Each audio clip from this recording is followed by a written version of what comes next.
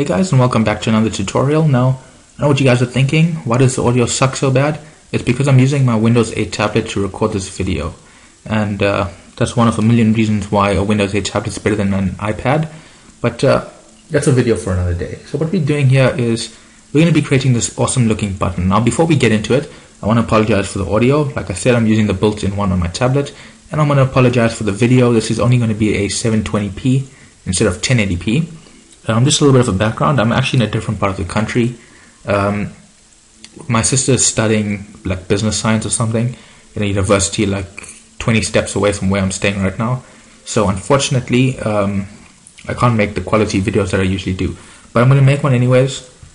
This will be the third tutorial uploaded in my weekly, well, my full week, my 7-day tutorial marathon. What I've done here is I've created a simple GUI with a cool looking button. And what you guys can see, looks like it has this nice 3D effect, right?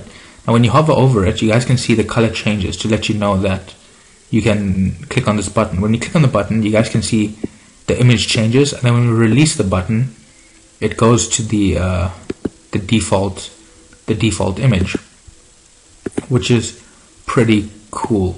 Now this is not something that I really do. It has a bunch of events. It has 4 events: mouse entered, mouse exited, mouse pressed, mouse released.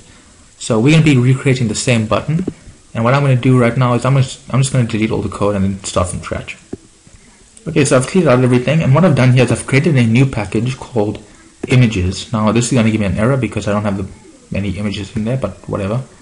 We're going to head over to Photoshop. So if you guys don't have Photoshop, I suggest you torrent it or something.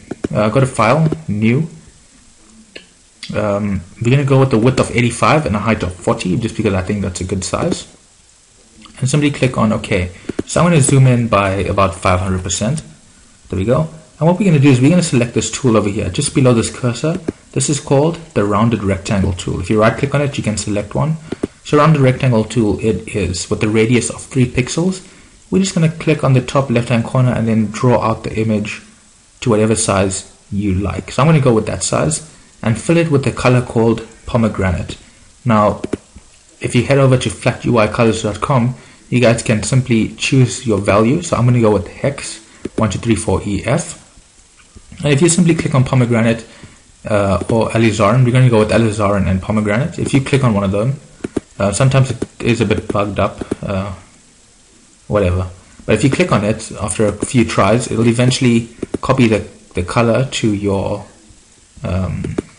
I forgot what the heck it's called, but if you simply just click on here and then paste in, goddamn tablet, if you simply click on that color chooser and then simply paste in the color, you guys can see you've automatically gotten the color. So I chose pomegranate and alizarin. I'm going to use pomegranate as my background and alizarin as my foreground. So if we head over to here, we're going to set this one to pomegranate, which is the darker red.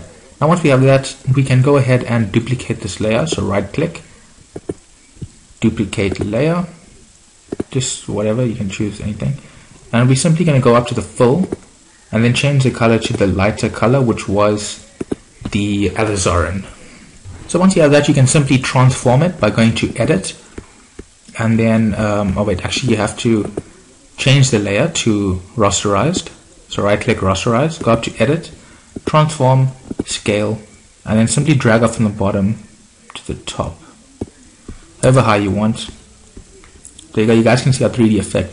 What you guys can notice is that our rounded corner does not look very good when you do it with this method. So what I would suggest doing is creating a new layer and then drawing up a new one by simply redrawing it to that exact size. There we go. And then once again, just change the full color to the lighter color. So that's one way of doing it. I've provided 2 ways. Whatever, you know, they're so close. When you zoom out, it looks pretty much like the same thing, but obviously the one is more accurate. So once you have your background and foreground, you can already see it coming together. We're going to simply select the text tool, and we're going to change the red to a full white color. We're going to go with the 16-point font, and I'm just going to type in button and move this layer above the rounded rectangle too, if that happens. And you can see the button text show up. So we're just gonna centralize it. Photoshop does have this nice snap to center, There you go, that's pretty good. So we can zoom out and take a look at how it looks at 100% scale. It looks very nice. So we're going to go to File, Save As, and save it as a PNG. Now you want to name it something like button default. So button default, click on Save, None, there you go, pretty much done. Head over to Netbeans, and we're going to drag and drop the button default image into the image package. We're going to right click on our label. Now keep in mind, I made this label the exact same size. Oh, hang on guys. Sorry about that guys, my neck is a bit sore. But I've made this J label. I've just drag and dropped the J label into my GUI. I've made it the exact same size as the canvas pixel in Photoshop, which was 85 by 40. So if you right click on your label, go down to properties, and then scroll down, and you just set the width to be the exact same as what you'd set in Photoshop, and the height to be the exact same. This will fit perfectly. So if you right click on this label, go down to properties, and then just change the image icon. So it usually comes with the app package by default. Then you right click on it or left click, go down to images, and then you select your image. Job done. So now when we run it, you guys will see an awesome looking button.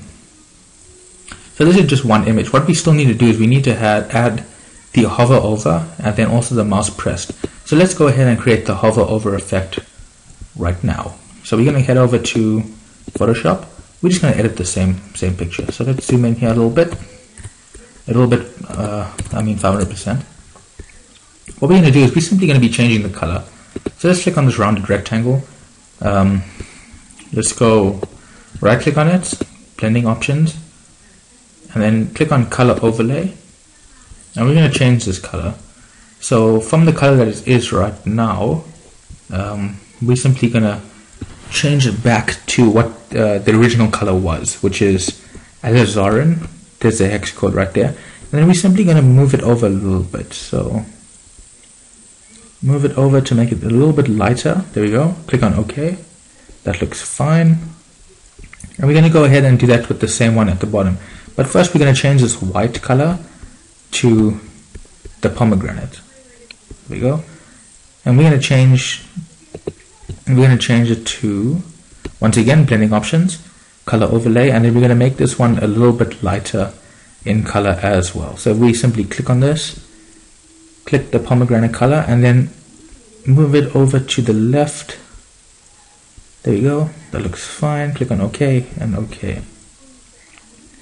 Go to File, Save As, save it as a PNG, and just name it button hover. Click on Save. Yes. Make sure the compression is set to none. And there we go. Then we're simply going to drag and drop the button hover image into the images package. We can remove that. And now what we're going to do is we're going to right click on our J label, scroll down to events, and then mouse, entered. Let's go with mouse entered, because that's when your mouse actually enters the J label, which you can then see to change the image. So we're going to click on that. We're going to type a little bit of code. The code is image icon. So image icon, and then just give it a random name like II is equal to new image icon, and you guys will most likely have to add in the import, which is no big deal. Then we're going to say J label 1, which is the name of the label with the button in it, dot set icon, and then in the brackets you put in II. Now in the image icon brackets you type in get class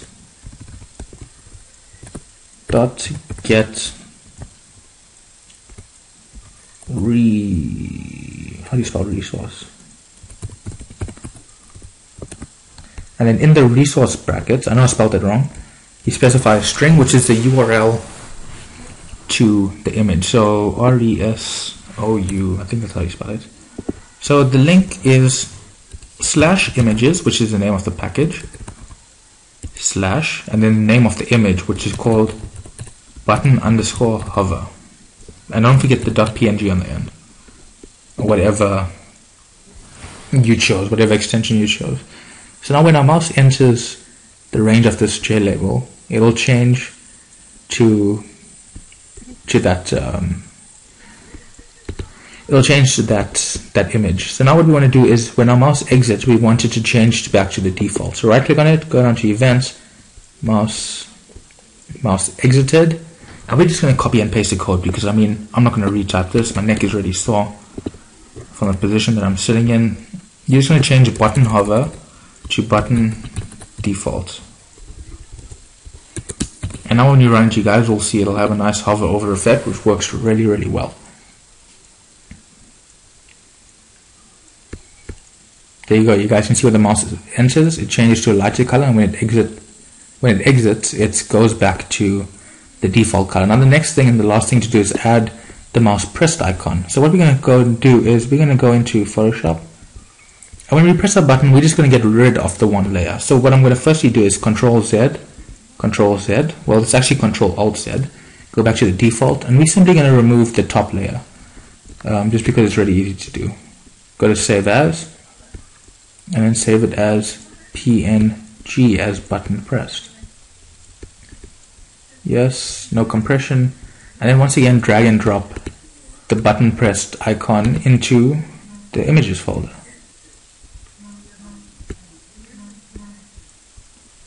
Right click on the button, go down to events, mouse pressed. So when you click on your mouse button, it'll change to the button pressed.png. So just remove hover, replace it with pressed, and that's almost it. So now let's run a program. You guys can see when you hover over, we got the hover over effect, and when we press our button down, you can see it changes to what we said. So that's fine and dandy, but it doesn't change back to the default after you let go of your mouse. So what we need to do is we need to add another one, another event. So right click events, go down to mouse, and then mouse released. I think they're showing step up on TV. We're just going to change button hover to button default. I'm really not sure what show it is, but it's got that moose guy in it, so I'm pretty sure it's step up. And I saw some dancing, so yeah, I think it's definitely step up. Okay, so run a program, hover over effect, fantastic, mouse pressed, mouse released, goes back to the default. Now what you guys can do, instead of what you guys can do is instead of changing it back to the default icon, which is a little bit buggy if you guys think about it, because technically your button still hovered over the image, right? So what you can do is you can change button pressed when you release your mouse, button released to button hover. So that'll make it look more realistic and abide by the laws of physics.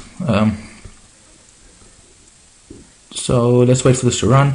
Now when we click our button, you guys can see it changes back to the button hover, which is completely correct because technically your mouse is still hovering over your button. So now we have a perfect, beautiful button. You guys can take it a step further, make your own graphics, make your own effects and stuff. But it's a very nice button. Now obviously if you guys want to code the button to do stuff, all you simply do is right click, go down to events, mouse, and then you can select one of these mouse events. So you can go with mouse clicked, mouse released, and just put all your code in here. So you can add in like S out, you clicked the button, so you clicked me. Run this. And you guys can see when you click the button, it'll print out a message to the console saying you clicked me. So there you go, you guys can see you created your own custom button, much better than the default one that they provide you with the Java Swing application. But anyways, hope you guys enjoyed the tutorial. If you did, please don't forget to leave us a like, comment, and subscribe if you haven't already. And I'll see you guys tomorrow in the next video.